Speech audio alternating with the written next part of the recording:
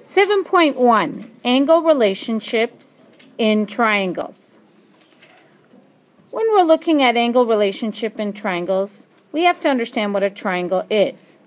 A triangle is part of the polygon family.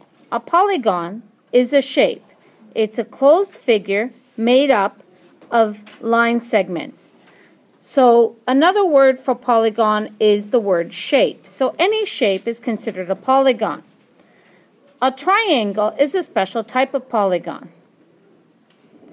A vertex is the point where two line segments on any polygon meet. That's known as a vertex or a corner point. Interior angle is known as an angle that is formed on the inside of a polygon. It is formed by two sides meeting at a vertex on the inside of a shape. Exterior angle is the angle formed on the outside of a polygon by an extended line segment from one of the sides. Now, another word that we need to know is equiangular. Equiangular implies that there are equal sides all along the polygon. Okay, equal sides, you've seen equilateral triangles, and they imply that all the sides have equal angles and equal sides. Equiangular implies only the angles. Now, reminder again, a triangle is a special type of polygon. What kind of polygon? Well, it is a three-sided polygon. It has three angles with three sides. All right, a theorem. Now we're going to build this list over the next couple of lessons. So we are going to have some information that you have to remember about a triangle. First of all, there is the supplementary angle theorem. Supplementary angle theorem is about a line. The short form for that is SAT. A diagram that looks like that is you have a straight line and then a straight angle, and that angle is broken up into two parts, A and B. A plus B is equal to, that's right, 180 degrees. So supplementary angle theorem means all the sides add up, all the angles add up to equal 180 degrees in a straight line. So I could break this up multiple times, and this line would end up always adding up to 180 degrees. Next one, complementary angle theorem. Complementary angle theorem, also known as CAT for short, implies that there is a complementary angle. A complementary angle is a 90-degree angle. And what this theorem says is if I break up a 90-degree angle into two or more parts, the sum of all those parts, A plus B, will equal 90 degrees. That is known as the complementary angle theorem. Next one, sum of the angles in a triangle theorem. You would have learned over the last few years about all the angles in a triangle. All the angles in a triangle, also known as SATT, stands for a formula that we use to add up all the angles. All the angles in a triangle, let's say A, B, and C, will add up to equal 180 degrees. That theorem you would have learned over the last few years. Next one is isosceles triangle theorem. Isosceles triangle theorem states, also known as ITT for short, states that if you have two sides that are equal in a triangle, you will also have that their angles are also equal. So two sides are equal, that means that their opposite angles are equal. So here's a side, this is the opposite angle, that is equal to the other side's opposite angle. So two sides are equal, two angles are equal, known as the ITT theorem. Isosceles triangle theorem, also known as ITT. Next, equilateral triangle theorem, also known as ETT, states that if I know all the sides are equal sides, then that means that all the angles are also equal. What are those angles equal to? That's right, 60 degrees. All sides are equal. That means all angles are equal, and they are equal to 60 degrees. So an equilateral triangle is equiangular because all the angles are equal. Next, exterior angle theorem. Exterior angle in a triangle theorem is EATT, exterior angle triangle theorem. So what happens here is you have a triangle with one side extended. That angle on the outside is known as angle C.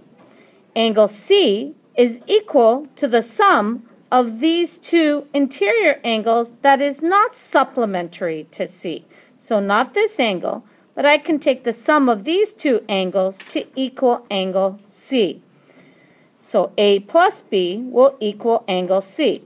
Why this theorem was created was that it is a short way of being able to find the measure of angle C.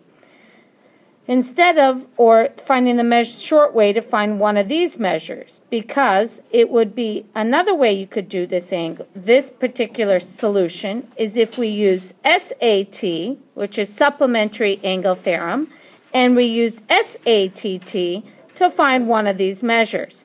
So it's just a shorter way to get there, but there are multiple ways to use EATT. All right, next, opposite angle theorem, which states that if I have OAT for short, which means that if I have two intersecting lines, states that the opposite angles to each other are equal. So A will equal A in this case because they're opposite each other, and B will equal B over here because they are opposite each other in two intersecting lines. Next, quadrilateral angle theorem, or quadrilateral interior angle theorem. Quadrilateral interior angle theorem, and quadrilateral is another polygon, folks, that has four sides in the shape. So a four-sided shape is a quadrilateral, a three-sided shape is a triangle. QIAT is the quadrilateral interior angle theorem, which states all the angles in a quadrilateral will always add up to 360 degrees. Later on, we're going to be able to develop a formula for any polygon, but right now we're working on just the triangles and the quadrilaterals. So quadrilateral interior angle theorem states that all the interior angles of a quadrilateral add up to 360 degrees. Quadrilateral exterior angle theorem states that all the angles on the outside will add up to 360 degrees. All the angles on the outside will add up to 360 degrees. And how we have to look at this is we have to look at how these values are calculated.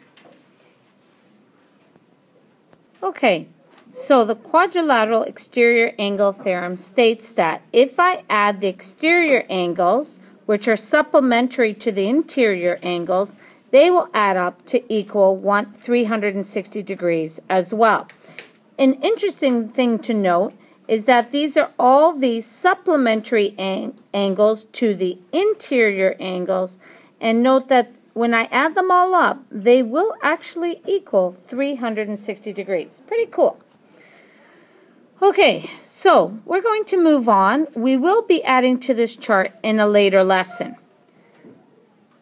Example 1. Determine the measure of the indicated angle. So we have different shapes or different polygons with some exterior angles, some interior angles, and we need to determine the values of these particular missing information. So the measure of the indicated angle called x here. So, got a couple more here, and here we go. So for this first one right here, what we can see is that this particular angle has to equal some value in order to find x. Can we figure that out? Well, right here, we can see that here we have an isosceles triangle. This isosceles triangle, because it is an isosceles triangle because we have two sides that are equal. In order to determine x, we find out that this angle must equal 50 degrees because of ITT. And yes, folks, we have to write the reason why we got a certain value. It's not enough just to know a value. We have to prove that value. So this angle is equal to 50 degrees. That means we can find x. We find x by using the supplementary angle theorem, which states that x must equal 130 degrees, that is 180 minus 50 degrees using SAT. So yes, it's important that you show me the reasoning as well as the value of the angle. And it is equal to 130 degrees, because what we can do is take 180 degrees and minus 50 degrees, and that will equal our x value. So you can show that work just in case you get the wrong answer for x. Alright, so we figured out part A. Let's look at part B. In part B, we have, again, what does this tick mean? That's right, these two are equal. So again, we have an isosceles triangle, but this time we're given this angle. Does this angle help us determine what x is? Well, folks, not yet.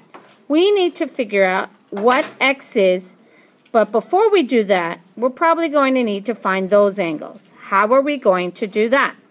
Well, what we need to do is call them y first, so we know that these two have to equal because of ITT.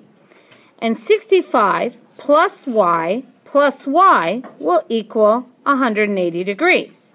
We know that because of SATT.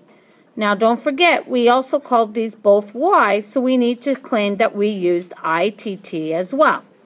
Now that we've said, okay, we've used ITT, and we know adding up all these will equal 180 degrees, we actually write this out in the statement.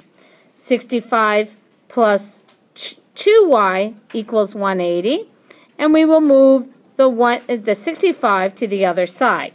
So that is 2y equals 115 degrees. If you're not sure where I got this from, let's do it again. Y plus y is equal to 2y, and 180 minus 65 is equal to 115. So 2y is equal to 115 degrees. That means that y is equal to 57.5 degrees. So again, y is equal to 57.5 degrees. That's this value and this value. We can now determine x. How can we do that? Well, we can use EATT to add up these two to equal x. Or we can find the supplementary angle to y, then that will give us x. So either way, we will get the same answer. So one more time, x will equal 180 minus 57.5 using SAT, and that will give us 122.5 degrees.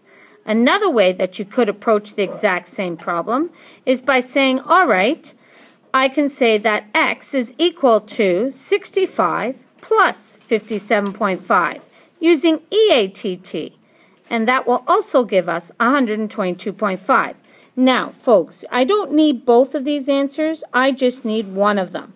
So you can give me the SAT reasoning to tell me that x equals 122.5, or you can give me the EATT reasoning that x is equal to 122.5. Either one of these is acceptable as a final solution to part B. Next, the last one. All right, this last one. How we need to determine the value of x. In order to determine the value of x, what we can use is we can use these interior angles right here to be able to determine the value of x using EATT. To do that, to find these interior angles, we need to give them a value. So we're going to call them y and z. Now, automatically, you should be able to see that y will equal 180 minus 106. And that's because of, that's right, SAT. And that will give us 74 degrees, sorry. So, y is equal to 74 degrees. Next we need to do is determine the value of z. Z is equal to 74 degrees because of SAT. So now what we need to do is determine the value of z. To determine the value of z, we need to take SAT again and take 180 minus 114 degrees using SAT. That is, z will equal 180 minus 114 will equal 66 degrees. So now we can determine the value of x. How do we do that? Well, we're going to use EATT to determine the value of x by taking the value of y and the value of z and adding them together, because EATT says adding y plus z will equal x. Okay, x will equal 74 plus 66, which will give us, using EATT, which will give us a total of 140 degrees. Okay, moving on, the next piece. What we need to do is be able to do some of the worksheets that you were given. Pages 1, 2, 8, and 10 will be acceptable for homework and the worksheets given. All right, folks, that's the end of the video. Have a numerical day.